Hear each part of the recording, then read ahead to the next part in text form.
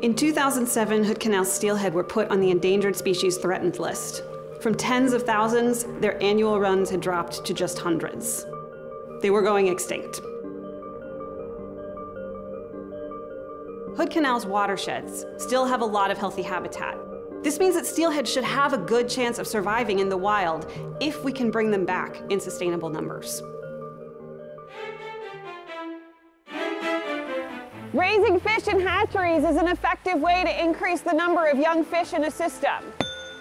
But we've learned that long-term hatchery production weakens the genetics of the population and could still spell the end of Hood Canal's wild steelhead runs. Genetic diversity is vital for populations to adapt to changing environments and especially critical in the face of climate change. The challenge was to give steelhead numbers an immediate boost to stop their slide to extinction while preserving natural selection and protecting their genetic diversity. Solving an ecological problem of this size takes collaborative effort. The Hood Canal Steelhead Project brought together partners from across the basin: Long Live the Kings, the Hood Canal Salmon Enhancement Group, NOAA Fisheries, the U.S. Fish and Wildlife Service, U.S. Forest Service, the Skokomish and Port Gamble Sklallam tribes, the Washington Department of Fish and Wildlife, Hamma Hamma Oyster Company, and Tacoma Public Utilities and the Lilliwatt Falls Generating Company.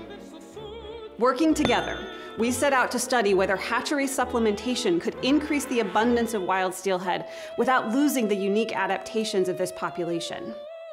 In traditional hatchery programs, adult steelhead are collected and spawned artificially, and their offspring are released a year later. In the Hood Canal Steelhead Project, we collected eggs from reds spawned in the wild, allowing for natural selection. After the eggs hatch, the young fish are reared here at Long Live the King's hatchery for 2 years before being released. Some steelhead are also reared until they're 4 years old and released when they're ready to spawn. In each treatment river, we did this over just 2 generations to keep the impacts on genetics and life history as low as possible. To find out whether this technique works, we released supplemental fish in 3 Hood Canal rivers and monitored steelhead populations in 3 other control rivers where we added no fish.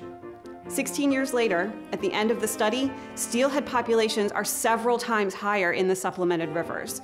This strategy has held off extinction. Because of this project, we've learned more than ever about steelhead life history and how hatcheries can be a tool for recovery.